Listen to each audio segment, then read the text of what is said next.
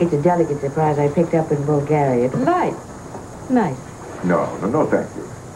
All right, that will be all. What are you going to do, wait until the sun is over the mizzen mast? Don't you love all those nautical terms?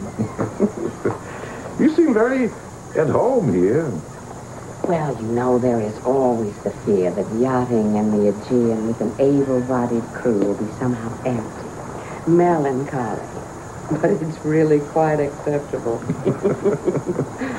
Well, then you must be bored to death with my stories about Springfield. No, I love a good story.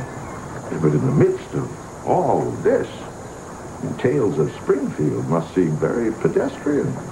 I'll be the judge of that.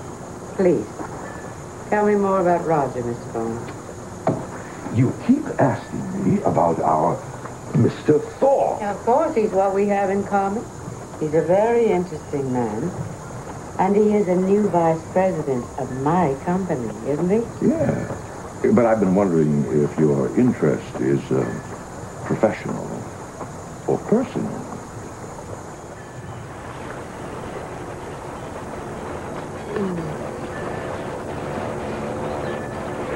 Ms. Spaulding. Oh, Alexandra, please. That's fine, Rob. Thank you. Yes, Miss Spaulding. Right. Alexandra. You know, I've answered all of your questions, and you haven't answered my one. Really? It's obvious my interest in Roger is professional. Obvious? Of course. He's a vice president of my family's business. I have to find out what kind of man he is. Well, you spent a lot of time with him down on that island. You are an expert at finding out what kind of man you're dealing with. Really? I thought I was dealing with a hideously scarred, very wealthy man. It turns out he's quite handsome and has been working for our government.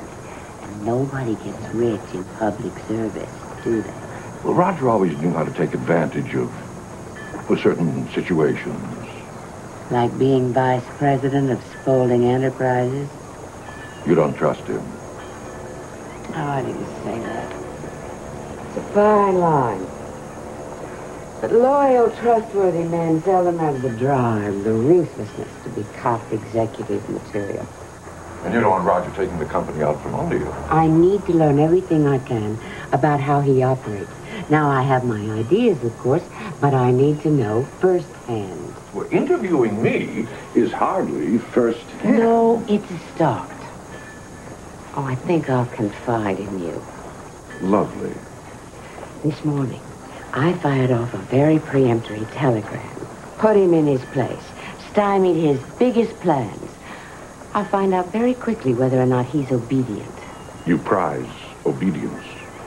If he lies down and plays dead, he'll be gone in 2 days. If he goes behind my back, he'll be gone in 1. You don't leave him very much room, do you? Oh, no.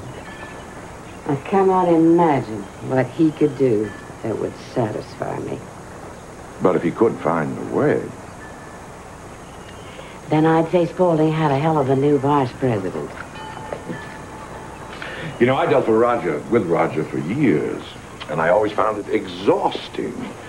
But finally, I think he may have met his match.